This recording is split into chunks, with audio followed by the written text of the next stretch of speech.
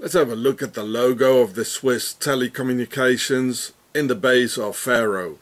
First of all, the company is a real conglomerate, immense powerful with a surplus of wealth and finance, making them possible to speculate and invest worldwide, just as a Swiss bank.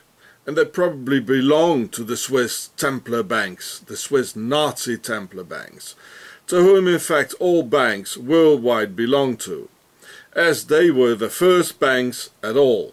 When Octogon of the Alps got founded on August 1st, 1291, and the Templars' treasure came to the safety of the red and white United Kingdom of Pharaoh. And then they went viral and expanded worldwide. And in that Swisscom logo there are the three colors of the three crowns. The white royal house of Perhet of Upper Egypt in the middle, and the red house of Pertasser of Lower Egypt around, and showing the same waves as on the crowns themselves. So there's absolutely no doubt about that. Switzerland is Pharaoh's base anyway, you know. So here, even the waves here, you see on the red crown here, of the Pertasser, or also called the red house, like a red royal house, which I explain in this video here on my other channel. Even these waves here you can find them in the Swisscom logo, and it's being seen from the top, you see, from here. So it's the red around and the white in the middle, you know. And then it also, and this is the White House, as the White House in the United States. This is where the White House is from, actually. It's all pharaonic, you know. And the White House, that's Akhenaten, you know. If you look at the Obama, well, he looks like Akhenaten. Well, that's in the south, that's Upper Egypt in the south of Egypt. And there were two kingdoms, and they had strife amongst each other, and they just got together and they made the United Kingdom. And out of that, the two colors of the Swiss flag. Well, I show it all in this video. And then in the Swisscom logo, there's the war crown. Now, showing face down. All the elements are there, and I'll explain it to you. So here you can see it. The red and the white crown is seen from above, and the white crown in the middle. Even these waves are in it, which you can see on the red crown. And here's the blue crown, which is facing down, the war crown. So white and red are shown from the top of the crowns, and blue shows the blue war crown from the side facing down. Then why that blue war crown in an apparent peaceful affair of telecommunications? Well, I learned in military school that the two most important things in an army and in a war are logistics and even more the signalers. Called the Signal Corps in the US Army, or the Royal Corps of Signals in the British Army. Because without proper signalers or today's telecommunications, the chain of command can't pass down Pharaoh's order, like in that pharaonic red and white chessboard without the hand connecting the brain with the pieces. This is how in history small armies defeated huge armies 10 times as big, because it's better to have twice the signaler power and half the gun power than the other way around, and for logistics the same thing. Being also the very reason that the Germans lost the Battle of Stalingrad, because they merely replaced proper logistics with pillaging and stealing from the local population what could be found to eat, which is called in proper terms a parasite army. Well, no wonder, because the Swiss were in command with their 17th century 30-year war mercenary tradition and apparent experience, commanding Hitler, who never listened to his own generals because he got his orders from the Swiss generals. Only modern armies don't work that way anymore, eh, Swissy? Even with your Swiss blitzkrieg.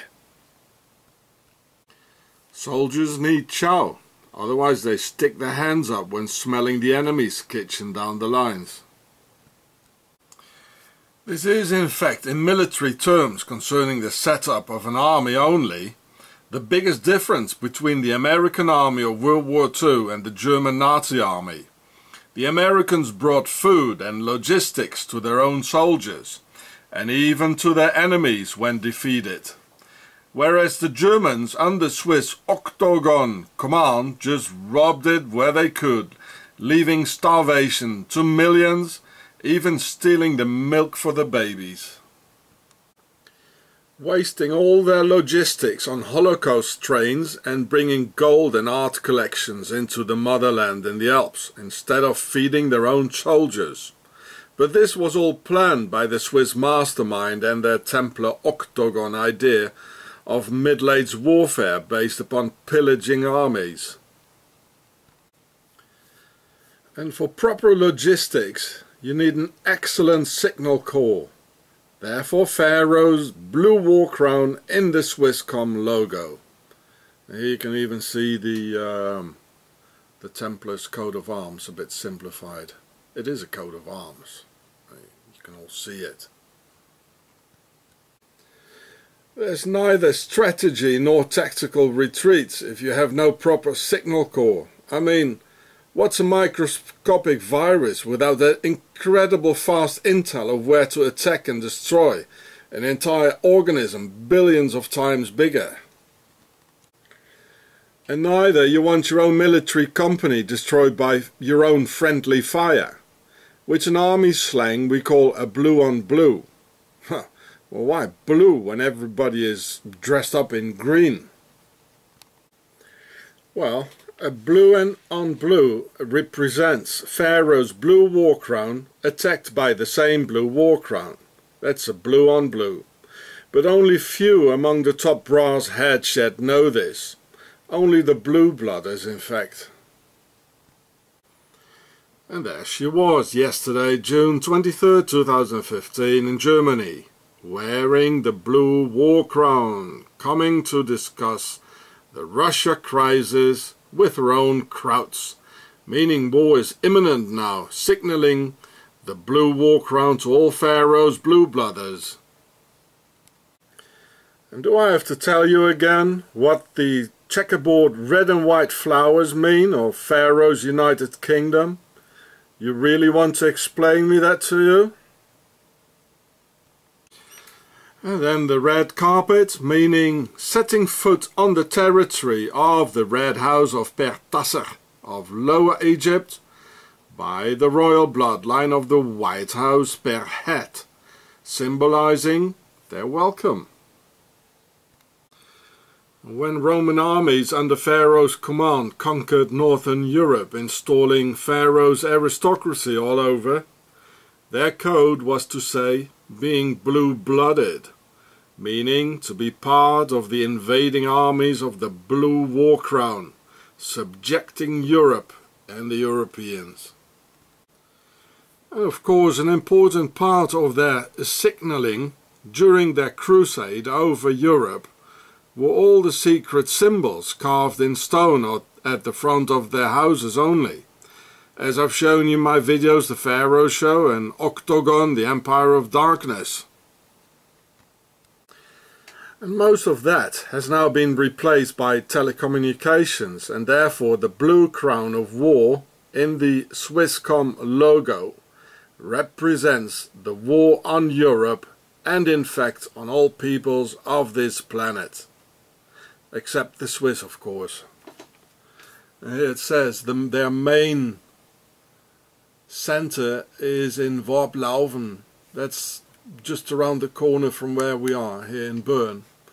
And you see, it shows, you know, they want us to show like radio waves, but it isn't. It's the Freemason Vesicapaiches forming the oval, like in the Oval Office, where the the White House crown is of Upper Egypt.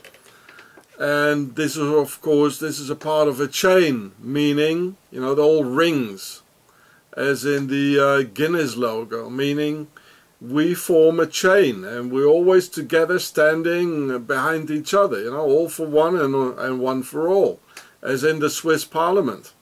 And you, stupid Europeans and stupid mankind, you will be always standing alone.